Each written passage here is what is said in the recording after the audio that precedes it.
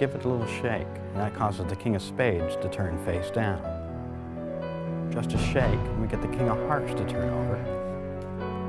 Watch the diamonds as it turns over. And finally, the last one, the king of clubs, just a shake, and they all turn face down.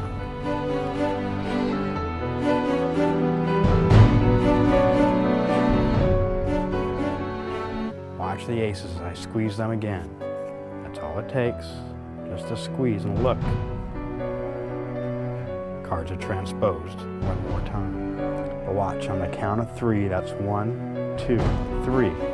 As it becomes the aces, and down here is the 2.